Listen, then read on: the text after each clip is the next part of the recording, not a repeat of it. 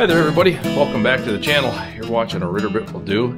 I gotta tell you, this is not the first time I've attempted this video. It is not the second time. It's not the third. This is the fourth time I've attempted to make this video about trying to cut this PTO shaft without getting interrupted.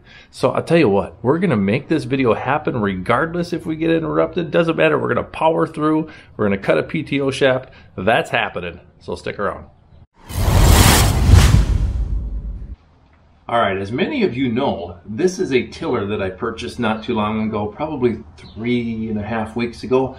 My wife still doesn't know about it. I didn't tell her I was gonna buy a tiller. I just left one day, picked it up, brought it home, and oh, here it is. Yes, she is in the garage every day getting into the car on this side in the garage, and she hasn't noticed it. And I think it's because it kind of looks like my flail mower, and she doesn't quite exactly know what it is.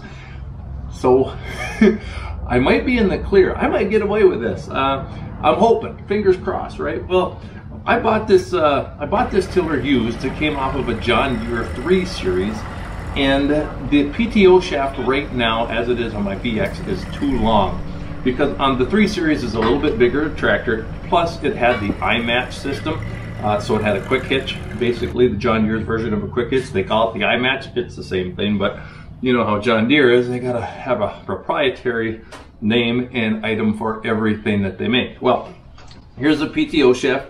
It does have, I don't know if you guys can see this from your angle, it has a slip clutch, which is great because this is gear driven. It's not belt driven. If it was belt driven, the slip clutch really wouldn't be that necessary, but because this is gear driven, there's no give anywhere other than the slip clutch. So I have to make this a little bit shorter. You can see that it is about 4 inches too long. So we're going to take some measurements. We're going to make sure that it's just 4 inches that we need to cut off. It might be about 5 inches, I'm guessing, and then I'll show you how to cut one of these. So now we've got both pieces of this PTO shaft off of the tractor. What we're going to do is we're going to go back to the tractor with the tape measure, and we're going to measure how far the distance is from the detent of one shaft on the tiller to the detent of the PTO shaft on the tractor. When I say detent, what I'm talking about is this little groove back here. That's where the pin locks into. And if we go over here to the tiller side, you can see that it also has a little detent. So we're going to measure the distance from there to the distance to here. And that's going to give us a good idea of how long we need to cut that PTO shaft. So from detent to detent, it looks like we have about 24 inches right on the nose. I don't know if you guys see that right there, 24 inches. And you'll notice that I brought the tiller up a little bit. It's off the ground right now, but the gearbox is level with the tractor PTO. So these 2 points from the tractor PTO to the gearbox PTO is level because that's as close as this is possibly going to be able to get to each other, right? If it's up high, that PTO shaft is going to slide apart. If it's down, you know, if it's down low, it's also going to come apart. But as it comes up, those PTO shaft is going to slide in on each other to make sure that everything is still engaging. So you want to make sure that you're getting that angle at the shortest point, okay? Not the longest point, so make sure that your gearbox and tractor PTO are level. It doesn't need to be perfect, but it needs to be pretty close. All right, so I've got both ends of the PTO shaft apart and up here on my workstation area. And what we're going to do is we're going to put them together and we're going to measure it. You notice that this metal part is longer, it sticks out farther than the plastic part? Well, there's a reason for that, right? This metal shaft, and you'll notice that it has a little flat end on the bottom. Sometimes that's hard to see, but notice these are round up here. This is flat down here, okay? Rounded, here. Round, round, flat. Okay, so look for that flat end, and then find the other flat end on this one, which is even smaller to see, okay? Oh, I don't know if you guys can see that, but these two are going to slide together. So we're going to make that happen right now, hopefully. Let's see. Oh, there we go. There we go. Oh, no, that ain't going to work. All right, that'll, hold on. That'll work. Here we go. So, watch this. it's important when you cut your PTO shaft that you have the metal part, you know, the structural part of the PTO shaft be a little bit longer than the plastic part, because it makes it possible to fit together. If this was the same length as the plastic, it would be impossible to put this together. It really would. So you find the flat part, you find the flat part, they go together just like that, nice and easy. And now you have the metal parts together first, and then the plastic parts come together, and you line those up and you get them to go, and it goes right together just like that. So we want to push it all the way together, as far as tight as it can go, and then we're going to take a measurement. Now we measured from detent to detent, from the tractor to the tiller. So we're going to measure from where the pin is, the detent, right here, to the pin over here. Okay, so from detent to detent. And we're looking, we need it to be 24 inches or a little bit less, okay? So I'm going to line this up to where about that pin would be. So right about there. I'm going to hold that so it's flat. And we have approximately, we have about 27.5 inches, okay? So right here it's at 27.5 inches. I think we can get away, I think we're going to get away with 5 inches. So we're going to cut 5 inches off the PTO. That's going to give us enough room for air, okay? And so instead of 27.5, we're going to get it down to 22.5. So we're going to make this 22.5 inches, which gives us 1.5 inches of play, which is good, because you don't want it to be at 24. You want it to be just a little bit shorter than 24. It doesn't have to be much. In fact, it doesn't even need to be 1.5 inches like I'm doing. I'm just doing 1.5 inches. So, but that's what we're going to do. So to do that, you have to cut both pieces down, right? So I'm going to take 5 inches off of this, and then I'm going to take 5 inches off of this one, okay?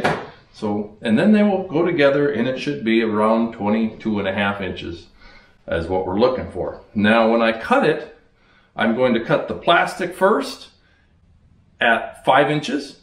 5 inches of plastic we're cutting right off. And then I'm going to cut 5 inches of metal, the structural part. And then I'm going to do the same thing for this PTO shaft, for this half of it. 5 inches off the plastic, and then 5 inches off the metal. And that will still make sure that this metal part is sticking out farther than the plastic, which is the secret to success. Does that make sense? Let's get at it. So my weapon of choice is going to be this cheap $10 Harbor Freight grinder with a cutting wheel on it. It just works, it works great actually. And where's that extension cord? There it is. You know, in your garage, it is so convenient to have an overhead extension cord. It really is. Just right smack in the middle, bring it down, boom, there it is. All right, so I'm going to mark the PTO shaft. We're taking off 5 inches. All right, so I got a red marker on black. It won't show up really good, but it'll show up enough for me to see it. So there's 5 inches, and then we'll bring this out a little bit, wrap this tape around, and get that square, and there we go. Right now we're only cutting the plastic, so we don't want to go into the metal. If we see sparks starting to fly, gone too far. Don't want to go that far in.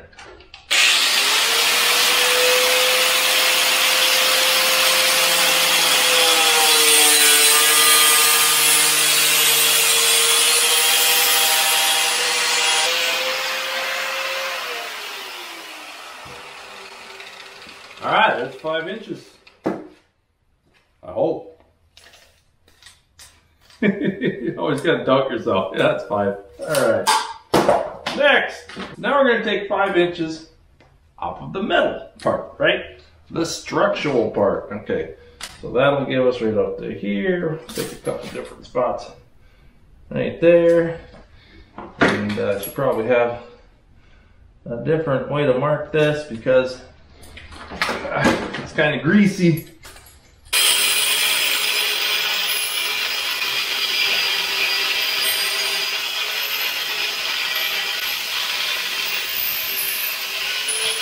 it looks pretty good. What I'll do in a minute is I'll take a file and I'll go in there and I'll file that out. But let's cut this other one first.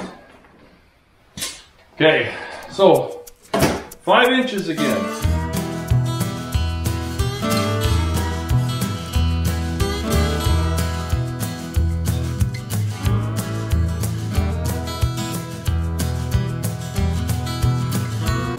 This says, do not operate if missing guard. You don't want to end up like the picture.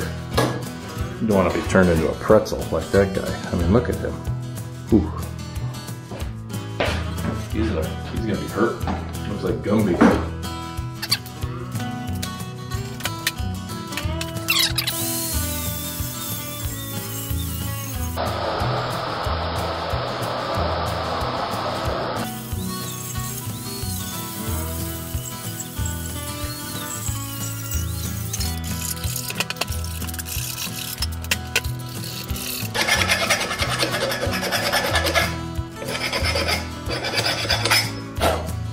There, good enough for a ton this big.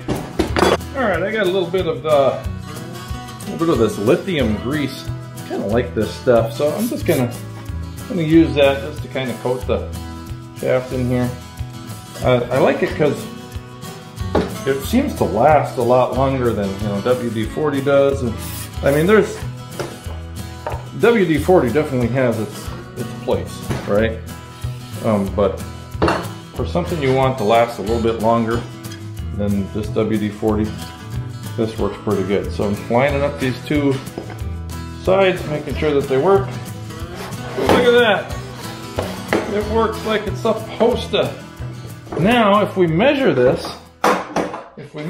guys, we're gonna have exact, what are we going for? 22 and a half, right? From detent to detent is what we're hoping. Okay, let's see if this worked out. So from detent to detent, we have 22 and 3/4. 22 and 3/4. Pretty close. 22 and 3/4 will be just fine. I don't know. I'm not very good with a grinder, as you can see. Well, yeah, this isn't perfect, but it's, like I said, it's good enough for a town this big. The thing that we didn't want it to be longer than 24. That was the goal, right? We didn't want this to end up longer than 24. Otherwise, we're going to have issues.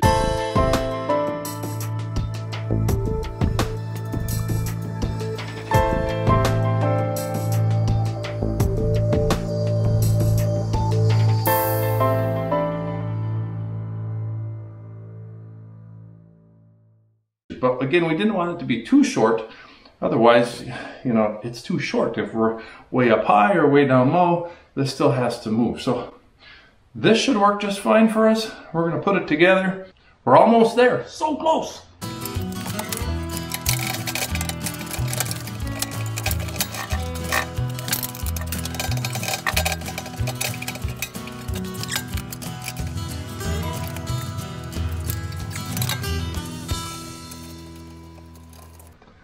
Well, here we go. The PTO shaft is hooked up. Everything seems to work. We have about maybe 1.5 inches, maybe 2 inches there of play, which is good. We've got plenty of engaging metal underneath this plastic guard that is going to run this tiller just fine. And look at these tines. I mean, this tiller is used, but boy, it runs good. It's got a tight gearbox, which means it moves smoothly and there's no slop. There's no play in it.